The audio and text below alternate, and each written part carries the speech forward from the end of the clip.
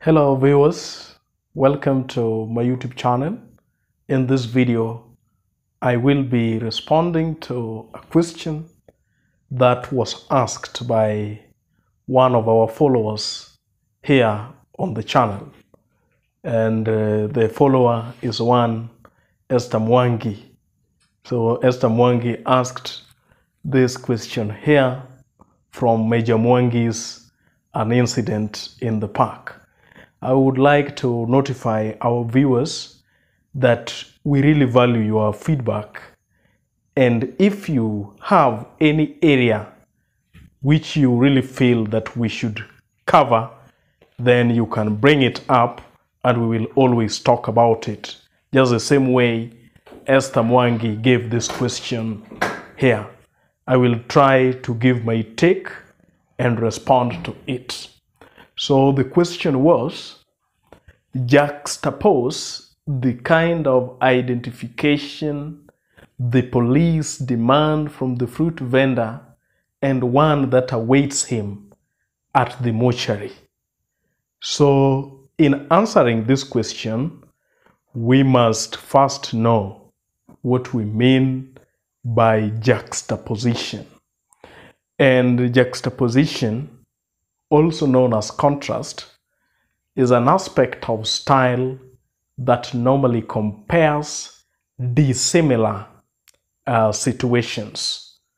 So that is juxtaposition. So when you are asked to juxtapose given situations, you are basically going to identify the differences that exist between situations. And in this case, we are going to compare the kind of identification that the police demand from the fruit vendor and the identification that awaits him at the mortuary. Before that, viewers, allow me to thank you so very much for your subscriptions into the channel. And again, those who have not subscribed to the channel, allow me to kindly request you to hit onto that subscribe button so that anytime we produce a video like this, YouTube will automatically notify you.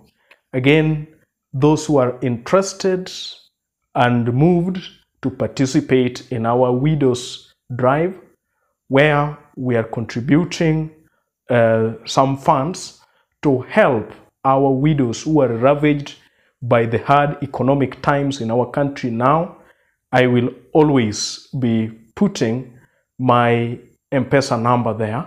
So if you have something little to spare, you can give that dime to help support the widows. The drive runs for 1 month. We will close it on 18th of December. Thank you very much. Now, fast forward to my take on this. I have divided my table into 2 columns. The first one is before death.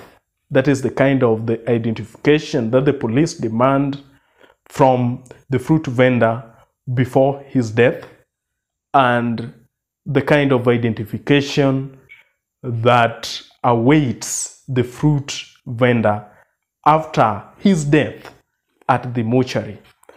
Let's give a snapshot of how we get to the point that the police demand the identification from the fruit vendor. So the story by Meja Mwangi is set in a given park. And in this park, a swarm of people move through the park to the various eateries in the city center. What then happens is that the writer introduces to us a sort of disillusioned and hopeless fruit vendor who is sitting underneath a given shrub, and the fruit vendor seems to be scribbling some psalms on his palms. Probably is trying to take stock of his day's sale, which of course is quite scanty.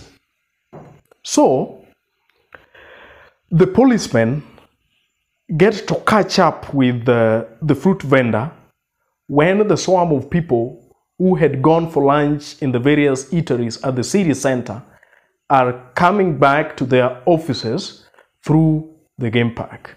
Through the park. So the fruit vendor tries one last attempt to make a sale, and that is when the police catch up with him. First, they request for a license, of which the fruit vendor does not have.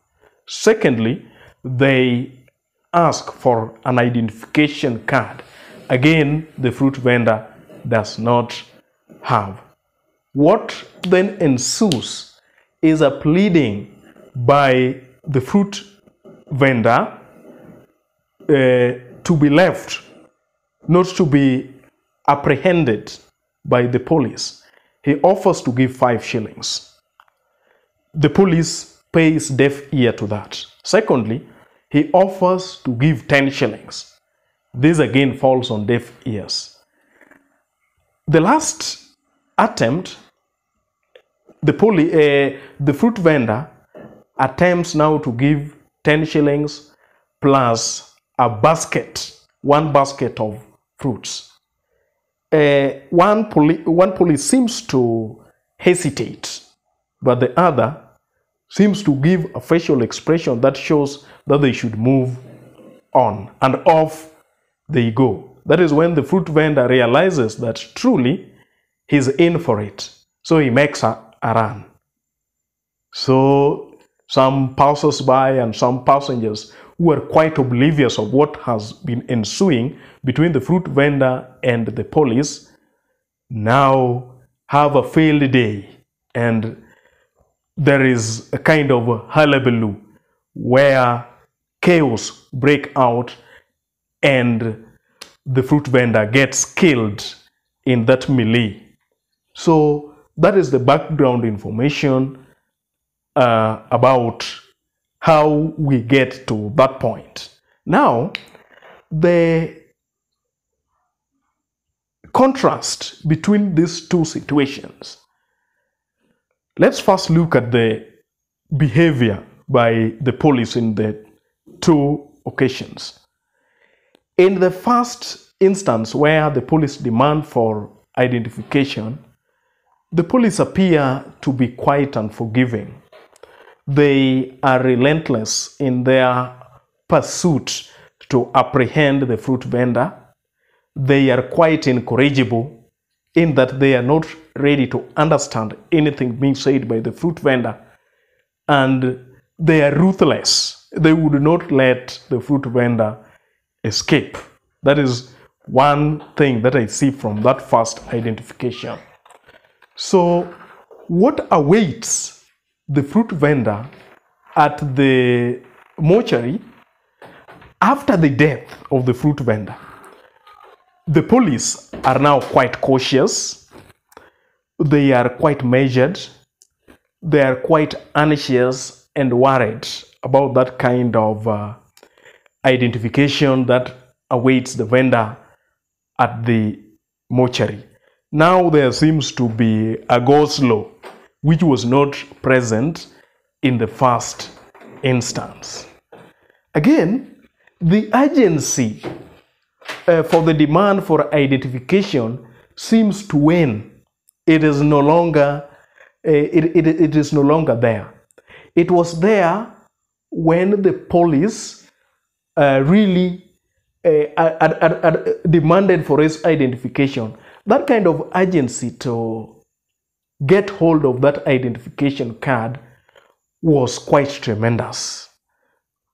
But now, when the identification matters most, because probably there is no relative of the fruit vendor who might have been at the scene of the man's murder, and that is when that kind of identification should matter. So there seems to be a go-slow.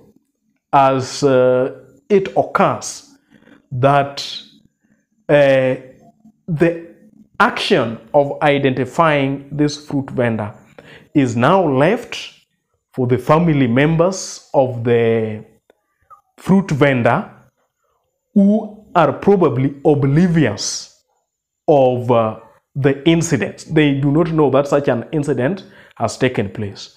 It is quite interesting that at the first point where the police were demanding for that identification, when the man was still alive, he asked to get back home and bring the identification, and it was not allowed.